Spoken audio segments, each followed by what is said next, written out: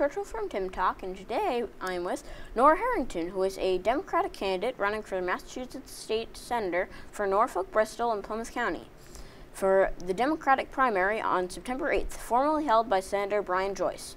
The winner will face Jonathan Lott, an independent, on the November 8th general election. All right, thank you for being here. Sure. Hi, Tim. Thank you for having me. You're welcome. Can you tell us a little bit about yourself? Sure, Tim. I live in Milton with my spouse and our two kids. They're 6 and 7, and they attend public school in Milton.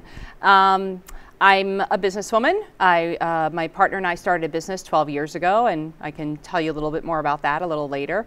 But I'm originally from New York. I'm from the Bronx. My parents were Irish immigrants, and I grew up in a really diverse blue-collar neighborhood. And thankfully, I got a good education, and that really helped me move on in life. And I'm very interested in making sure that all kids get a good education, and that all families, have the supports to move up in life. Nice. Can you tell us if there's a special reason that you're running as a state senator? I don't know if there's a special reason, but I think we need more people from the real world. The more people with real world experience, whether that's in the business world or nonprofits, from our towns and our communities, to step up every now and then and to run for office and to bring our skills to Beacon Hill. Especially those of us who've been in the business world for a long time, we know how to get things done, and we have a sense of urgency. And I think Beacon Hill can use more of that. That's a good point. Can you explain what are the responsibilities of state senator? Sure. Yeah, there's sort of two overall responsibilities I see it. One is the responsibility to the towns and the constituents in your district. So that's to get to know all of the towns and what their needs are and see if there's a way that you can help them on Beacon Hill, and of course respond to their requests. And frequently that might mean finding money for a new school building, or finding money for a specific position that the town wants to add, or roads or infrastructure of some kind. So it's really coming to understand well the towns, but also understanding the state budget well and knowing where to go look for funding and resources to support your communities. So that's one side of the equation. And then the other overall responsibility is to take votes that are going to affect the people on a statewide matter. So for instance, yesterday or Monday was signed into the law the new pay equity bill, which requires that women are paid the same as men in the workplace. So bills like that are going to affect everybody. It's also the responsibility of the state senators to sign those, to vote on those bills, to vote for what they believe in and what they think will serve their constituents. Right. What towns is your seat covered? Yeah, it's a big district. It covers Milton, Randolph, Stoughton, parts of Braintree, all of Canton, all of Avon, and all of West Bridgewater. And then it also covers parts of Easton, Sharon, and East Bridgewater. So it's 6 full towns and 4 partial towns. It's big. What skills do you think you have that will help Massachusetts? That's a great question. I'm very good at working with people, and I'm very good at building teams. At the business that I helped to build, that we started 12 years ago, I'm the COO of this organization. And we started 12 years ago, and there were 2 of us, and today we have 70 employees and 4 locations. We're a private mental health and behavioral health practice.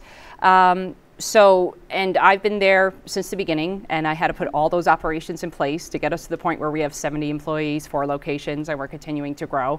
So I think I'm really good at bringing people together and working on, making things happen, implementing things, making, not just talking about stuff, but actually making things happen.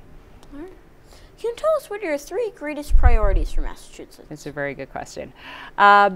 As a parent, education is very important to me, and I really support our public schools. Our public schools serve all our kids. They serve all families, including, kids with disabilities, kids who might be from lower income families, or even kids who don't have parents who might, be able to really advocate for them. So the public schools are very important to me, and I want to make sure that our public schools are strong and that all the schools in our district, get the appropriate resources. And I know that there's, on Beacon Hill now, they're starting to look at the Chapter 70 funding formulas, which funds our schools. So I want to make sure that the schools in our district get what we need to educate our students. So that's probably the first one. Education is very important to me. Number 2, As an owner, the economy, and specifically, I would say how small businesses can help the economy. As an owner of a small business, or a partner rather, I helped to create 70 jobs over the last 12 years. And small businesses in Massachusetts account for half of all private sector employment. So half of the people in private sector employment are employed by small businesses, and then the other half by corporations. So I think we got to start supporting our small businesses and giving them, whether it's tax breaks or initiatives, to create more jobs and grow. It not only helps the person who's starting the business, they're creating jobs, they're keeping money in the economy, they might be revitalizing downtowns. So that's really important to me, and I think we can do a lot of work towards helping middle-class people by helping people with small businesses. And finally, I guess I would say the environment. Unless we have a healthy environment to leave to our kids, nothing else really matters. We got to leave you all with clean air and clean water. And I know in a lot of towns in the district, environmental issues are a big concern. So I guess I want people to know that, again, as a parent, that's very important to me, and the environment has always been important to me. And I will go up to Beacon Hill and advocate for the people in the towns, and sometimes that's advocating against corporate interests that want to do things that might not be the best and the healthiest for our people in our towns. All right. What changes would you like to see in Massachusetts if you were elected? That's a very good question as well. What changes would I like to see? I would like to see, our economy. We are a really high-cost state, and it is hard for people to stay in Massachusetts sometimes. People might start out here after college, but frequently college graduates end up moving away because they cannot afford housing in the Boston area where most of the jobs are, or within the 495 belt. I think we do need to work on sort of housing affordability and more housing that's affordable to all people, working families, kind of workforce housing. That's very important to me. Again, on the economy, for some of our towns that are not as close to Boston, helping them with their downtowns and revitalization and bringing some jobs into each community is very important to me. I guess right now those are the two top things on the top of my list. All right. Who were some of your role models growing up? Yeah, that's a good question. I've been thinking about that since I saw that you were going to ask me that. And I guess I'd honestly have to say two main role models. One is my mom, and the other one was a teacher I had, as my 7th grade teacher. And my mom first, I'll talk about her. She's just a very caring individual, and really, kind of empathizes with people and can put herself in somebody else's shoes.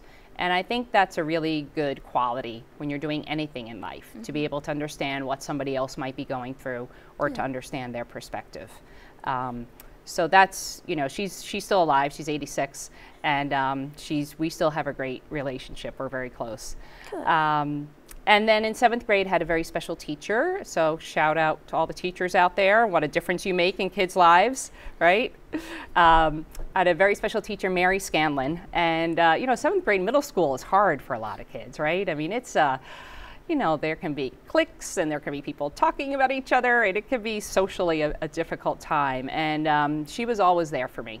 And whether it was just chatting after school, or, I always felt cared for by that person at a time in my life that was challenging, as it is for a lot of kids. Nice. What are your opinions on the 4 ballot questions in November? Yeah, we got some big ones coming up. There are the Increased Access to Public Charter Schools Initiative, the Expanded Gaming Initiative, the Farm Animal Containment Initiative, the Marijuana Legalization Initiative. Okay, I guess we'll start with the charter schools. I know charter schools have a purpose, and especially in our cities where the schools are really struggling and parents want more of a choice.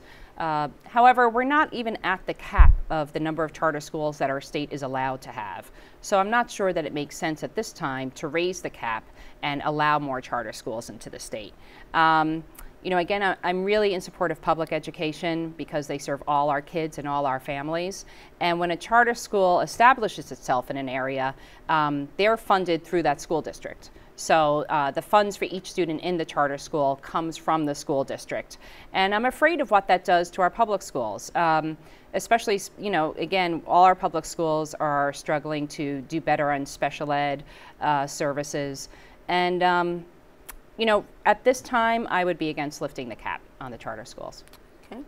How do you feel about the expanded gaming initiative? I was not a fan of the casinos when they were first proposed years ago under Governor Patrick. And, you know, again, I don't know that that's where we should be putting our money in terms of economic development. You know, we're a great state for tech and for, you know, biotechnology and for pharmaceuticals and for medicine. And you know, I don't know, I don't feel like casinos are a great way to produce new jobs in Massachusetts. Okay. How do you feel about the farm containment initiative? I'm only honestly really just starting to learn about the farm containment initiative, and you know, anybody who hears the stories of the containment of farm animals would be very upset. It really is very disturbing. So I do, and I'm an animal lover. You know, we're constantly rescuing dogs and cats and that kind of thing. So I would want us to do away with that kind of the way we, you know, factory farming. I would be concerned about the increase in food prices, you know, and what that might do, especially to lower income people. So, you know, at this time, I would say I would have to learn more, and I think we all have to learn more about that. But I would love to see over a period of time as a country that we move further away from this sort of large-scale factory farming. Yes. Yeah. How do you feel about the marijuana legalization initiative? Yeah, that's a good question. You know, as a private citizen, like 2 years ago, had you asked me that question, I probably would have said, sure, you know, marijuana might not be any more of a gateway drug than alcohol is, and, you know, alcohol is legalized, and there are the you know, the people who say, you know, we'd be able to regulate the product, which is true, we'd be able to collect taxes, which is true. You know, it might make, you know, it might be better for us as a society. But, you know, we have the experiment in Colorado still going on where they've they've legalized marijuana. And, you know, studies are starting to show that high schoolers there, teenagers, and just young people in general are using pot at a much higher rate than they are here in Massachusetts. And that concerns me, honestly. You know, kids' brains are still developing until you're 21 or 22. You know, it's, you know, it's very important that we protect our kids so that they can be healthy as they grow.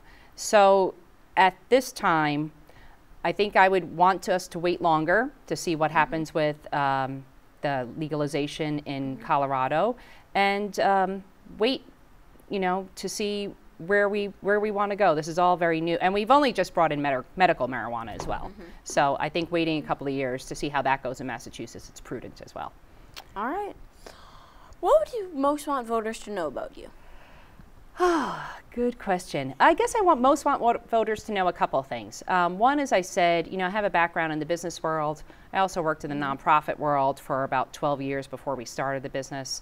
And I worked for social service agencies that worked on things like affordable housing, senior services, domestic violence, and HIV prevention. So I want people to know that, you know, I have a varied background. I have a lot of skills. I know how to lead and to get things done. And I think when you're on Beacon Hill, a lot of the work is about working with colleagues, working with your constituents in the district and the leaders of the towns and of the communities. You know, you can't do anything in isolation. You got to have that skills, right? Nobody does, right? Maybe unless you're an artist, and that's about it. But otherwise, pretty much every workplace requires that we work together. So I think I'm really good at that, and I think the fact that I helped to build a business from 2 people to 70, and we're still thriving and growing, says that. So that's one thing I want people to know. But the other, I guess I want people to know about my values, and especially someone who grew up as a child of immigrants and had the opportunity to move up economically in life. You know, I really believe in equal rights and equal opportunity. I feel like that's the foundation of our country. That's what, you know, we all came here for. It's what our parents and our grandparents came here for, and that we have to, still provide people with opportunity, and that we have to protect people's rights. So I think the values that I would bring to Beacon Hill is also very important. All right. If anybody wants to know more about their campaign, about your campaign, where would they go? They would go to electnoraharrington.com. You can also find me on Facebook at Nora Harrington for State Senate. And I hope people will. This is a very important race. It's the first time in 18 years that we've had an open seat. And actually, I don't even think the seat was open before that. It was a challenger. But it's the first time that we have an open seat. There are only 2 Democratic candidates running in the primary. And there are no Republicans running this cycle. So there's just, 2 of us. And, you can learn about each of us and decide where you stand if you're a Democrat. And then one of us will be facing the independent candidate in November. So I hope that people will choose to learn more about the race. All right. Are there any closing remarks you'd like to add? Sure. This is a crazy year and a crazy election cycle, and as in November, I know everybody's still, maybe not knowing what they're going to do or disturbed about this particular election cycle. But I do want to remind people, and I think Tim, you're a great example of this, that local politics is really important. Change first happens here in the state. Let's not. What happens in Washington is very, very important, but we also have to focus on our own state. And and this primary is a weird day. It's Thursday, September 8th, so it's the Thursday after Labor Day. So we're kind of afraid that it's not going to get a great turnout. But I hope that given that everybody has a choice this year with an open seat, I hope that people will really choose to learn about the race and come out to vote on Thursday, September 8th. All right. Thank you for being here. Okay. Thank you very much, Tim.